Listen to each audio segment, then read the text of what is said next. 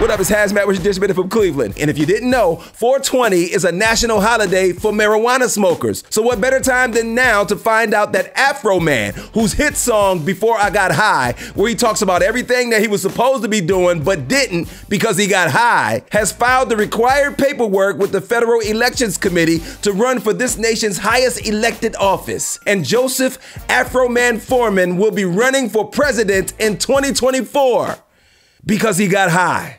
420 was also the day to pay or lose your blue check verification on Twitter. And some notables are without a blue check today, like Lady Gaga, Beyonce, Kim Kardashian.